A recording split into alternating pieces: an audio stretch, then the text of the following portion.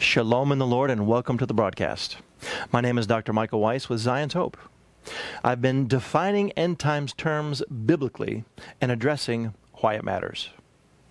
These are common terms within the Bible or the study of eschatology or the end times, and I've discussed a variety of topics so far. Today, I want to cover something I believe has been very misunderstood and misdefined for decades. I don't say this out of pride. But just looking at the biblical text, we can see this concept of a 7-year tribulation is not there. But Jesus does talk about and defines the Great Tribulation.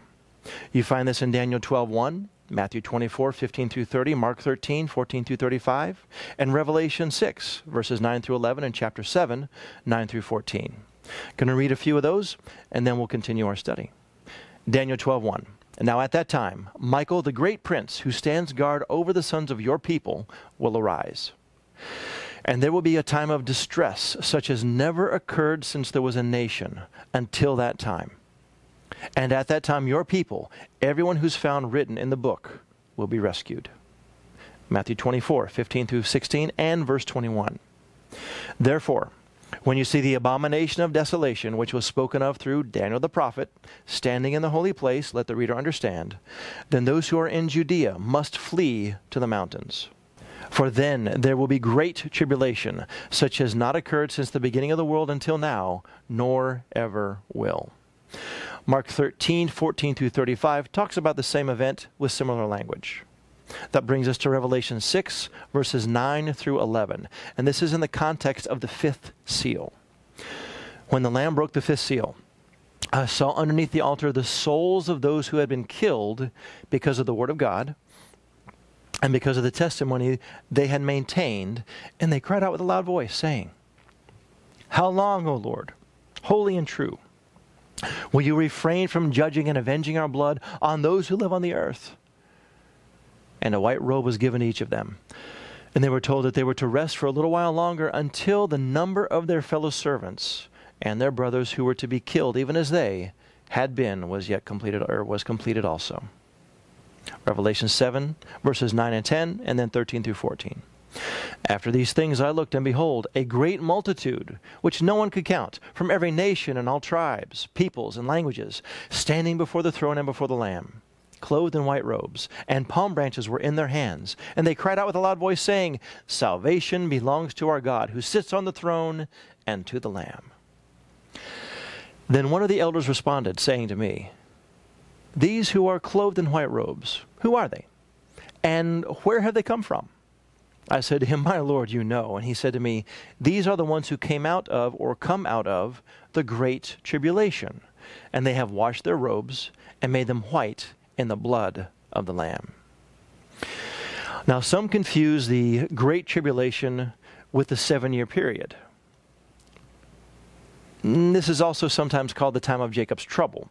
Jeremiah 30, verse 7, Daniel 12:1, Matthew 24, verse 21, which I'll talk about later. But this is not so. It's not the 7-year period. Jesus and the rest of Scripture is clear. The Great Tribulation does not start until after what?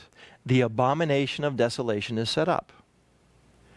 I've addressed this before, and I've defined it as the placement of an image of a man into the temple built for God. This yet future event is connected to the Great Tribulation of which Jesus speaks. And as a reminder, the abomination of desolation occurs during the midpoint of Daniel's 70th week, or that 7-year time frame. The Antichrist, and of course the false prophet working with him, sets up this image and demands worship. Most of the world will obey him and follow him and take his mark. However, some will not do it. Namely, true Christians, some Jews, and there's some Gentiles, aside from the 144,000 that God seals for his own purposes. Let me ask you this. What do you think will happen to those who refuse to bow down before this imposter God? They'll be hunted like animals and murdered, and martyred for those who follow Christ. They will be seen as enemies of the state and more. The Great Tribulation, again, begins at the middle of Daniel's 70th week and is a time when the nation of Israel and Christians will experience the greatest persecution that we have ever known. It will impact the world, but it will be centered in Israel. And though the Great Tribulation begins in the middle of Daniel's 70th week, it does not continue until the end. It will be cut short by the cosmic disturbance. Matthew 24:22, Mark 13:24 and 25. Therefore, the Great Tribulation is not God's wrath. It is Satan's wrath. It is connected with the fifth seal of Revelation 6 and the multitude in Revelation 7:14. And Jews and Christians will be martyred or murdered at that time. Those who follow the Lord will be targeted by Antichrist and his cohorts prior to the return of Christ. While we are not yet there at this point, and many specifics, of course, to us at this time are a mystery, there are things that are clear. The Great Tribulation will be the most intense persecution Jews and Christians have faced or will ever face. World War II will pale in comparison to the fury, the intensity, and the hatred that the Antichrist and those who follow him will have for the Jewish people and the followers of Christ. And that brings me to the next phrase, the time of Jacob's trouble. I just mentioned it. Jeremiah chapter 30, verse 7, Daniel 12:1, Luke 21, verses 20 through 24. Read some of these now. Jeremiah 30, verse 7. Alas, for that day is great, and there is none like it, and it is the time of Jacob's distress or trouble. But he will be safe from it. I've already read Daniel 12:1. I'm not going to read that again. But in Luke 21, verses 20 through 24, we read these words.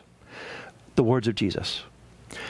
But when you see Jerusalem surrounded by armies, then recognize that her desolation is near. Then those who are in Judea must flee to the mountains, and those who are inside the city must leave. And those who are in the country must not enter the city, because these are the days of punishment or vengeance, so that all things which have been written will be fulfilled. Woe to those women who are pregnant, and to those who are nursing babies in those days. For there will be great distress upon the land, and wrath to this people. And they will fall by the edge of the sword, and will be led captive into all the nations. And Jerusalem will be trampled underfoot by the Gentiles, until the times of the Gentiles are fulfilled. Sometimes this time of Jacob's trouble or distress is called the Great Tribulation. And it's a time for Israel. Go back and read Jeremiah 30, because that gives the full context.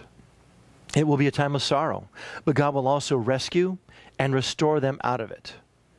But you may ask, why is this happening? This is God's chastening on his people Israel because of their sins. Jeremiah 30, verse 15. How? Through the Gentile nations, chapter 30, verse 11. And it's probably also connected to Zechariah 13, verses 8 and 9, which refers to the 2/3 of the Jewish nation that will be killed in the last of the last days. But God will bring 1/3 through and refine them. Luke's words focus on the destruction of Jerusalem in 70 AD, but I want to remind you that that was a picture of a more intense persecution or trouble for the Jewish people still in the future. God chastened the Israelites in the past through Gentile nations. Yes, he did it through the Babylonians and the Egyptians and so many others, and even to this day. And he will do so again during Daniel's 70th week in the time of Jacob's trouble, which some would call the Great Tribulation. However, we have to remember that the entire last 7 years is going to be part of it, because God completes his cycle of judgment upon Israel during that time. But Israel will be persecuted. And I've addressed persecution before, but it's appropriate to mention it again, particularly if you're new to the series. Christians around the world today are persecuted. Yes, we see it some in America and other places in the West, through government regulations or maybe even our personal lives. Maybe losing a job because we are standing for biblical principles and biblical ethics and morality, or even in our own families. These are painful. I do not want to minimize someone's loss or pain. But I have to say this. The intensity that is coming will be much greater. And it is even today for many of our Christian brethren throughout the world who are hunted, lose their lives, killed, murdered, martyred, hated, just because they follow Jesus. I encourage you, read their stories. Look up ministries online to persecuted Christians and learn from them how they find strength in the battle, how they find courage to proclaim Christ in a world that hates them and in a culture and a context that hates them. We need to learn from them. Don't put your head in the ground and think that, well, persecution, pain is not going to impact me. It will. And you and I need to be ready for it. And we need to be preparing others for it too. So, if you're a Christian leader, are you preparing others for persecution? Are we ready to face it? Are we serious about our walk with Jesus while things are easy? What's going to happen when times get tough? And you and I wonder, what is going on? Where are we going to turn? How much do we know this word? And are we trusting in the God who gave us his word?